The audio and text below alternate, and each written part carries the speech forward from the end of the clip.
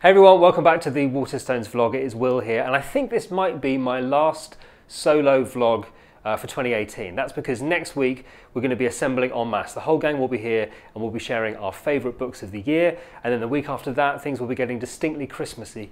There may even be Christmas jumpers. We will be talking to you about the one book that we want to receive this Christmas and the one book that we want to be giving to people this Christmas. But that's all in the future.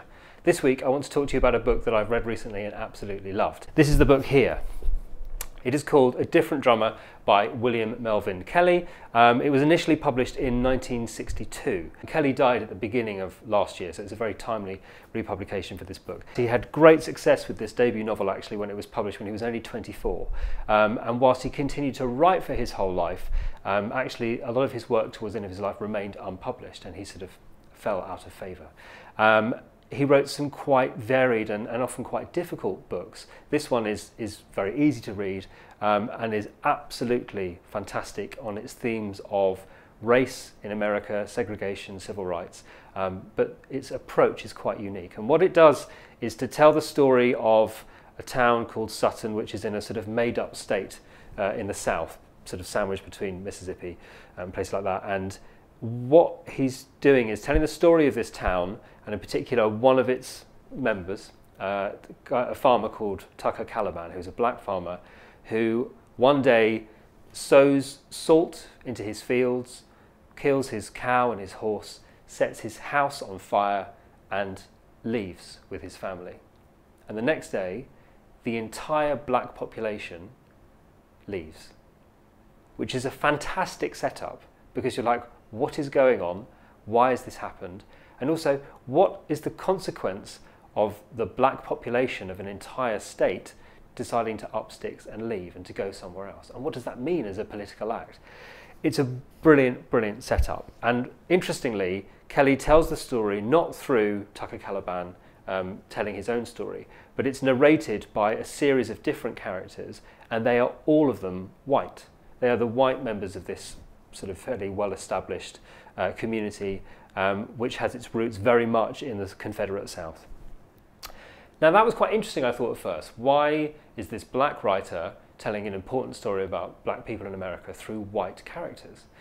And the sort of setup in itself, or that way of telling the structure, that way of telling the story, is a political act in itself, and it very much puts the onus on the idea of the race problem not being a problem for the black members of that society, but the problem is for the white people to deal with. And in fact, through them expressing themselves through the various chapters, and we see people from different generations speaking, you get this fascinating insight into what race means to white people in America, and the way that these things can change slightly through the generation.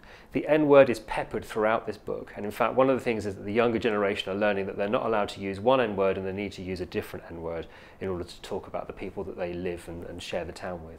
And they're struggling with this language or how to talk or how to act with black people, which raises all sorts of fascinating ideas and questions. There is this very brilliant way of slowly revealing the character of Tucker Caliban and indeed his history and indeed the history of the whole town through the history of its white inhabitants, and especially the history of one family which goes right back to I guess the sort of the founding father of the state.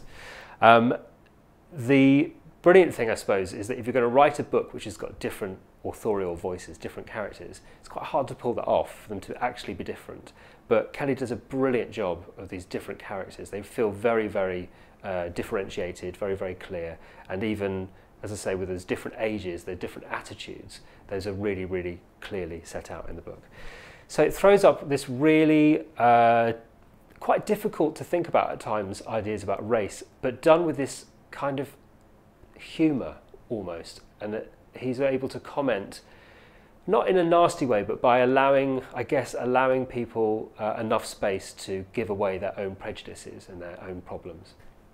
Then at the end of the book there is this really swift change in tone which ends things in quite a brutal way and brings things right back down to earth again, and that hits home really hard. It has something to say about race in this period, which is sort of the end of the 50s and going into the early 60s, but of course it still has something to say about race in America today. And actually it has something to say about othering in any part of the world today. And in fact, this idea that the class of people who you think of as being the people who clean your cars or clean your homes or do the jobs that you don't want to do, if they all decided to up and leave, and this is the problem the white characters in this book have, what does that mean for the town? What does it mean for the state?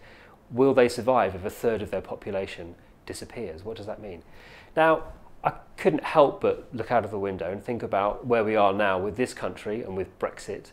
What would happen if all of these people who a big section of this country have a problem with and worry about them taking their jobs away and all that sort of stuff? What if they, instead of sticking it out doggedly and stoically and working in the service industries that other people won't work in, if they just upped and left, what would happen? Or indeed, what would happen if politics or Brexit demands that these people have to up and leave? What does that mean for a country? What does it mean for its economy? What does it mean for it as a society and a community? Difficult questions. I don't have the answers to those questions, and Kelley doesn't offer them here in this book. He just throws it up to you. What would it mean if that was the course of action? What would it mean if a whole group of people decided they weren't going to take being treated like that anymore and they decided to go somewhere else? Something for us all to think about. Really, really important question and a really, really fascinating book. So I really heartily recommend A Different Drummer by William Melvin Kelley. I cannot help but now want to go and read his other books, even though they sound very, very different, and probably this might be his best book. I don't know how available they are, but I always used to like finding secondhand books various places. So there you go, a writer to definitely find out more about. And that is that for this week. So as I said, join us next week. We will be sharing our favourite books of the year. I'm not going to tell you what mine is yet. You'll have to come back next week and find out. But until then, take care.